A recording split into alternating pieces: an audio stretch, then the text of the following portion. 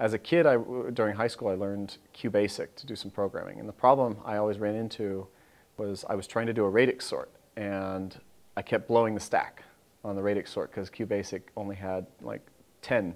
So it could only handle 10 recursions at a time. And it was so frustrating because I couldn't do anything.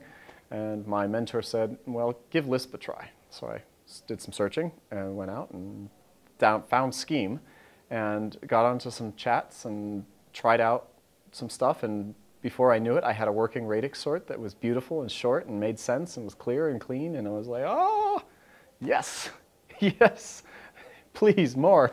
And then, I sort of went from there. And so I had a pretty early introduction to functional programming and saw its benefits or reaped its benefits pretty early on.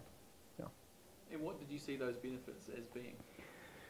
I think early on, the biggest benefit was it gave me a way of engaging with the flow of the data through my program in a manner that was a lot simpler. So I didn't have to track a massive global state and the changing of the global state and the shifting of these variables through lots and lots of different control points. So I didn't have to feel like I was tracking state across multiple control paths, jumping around everywhere.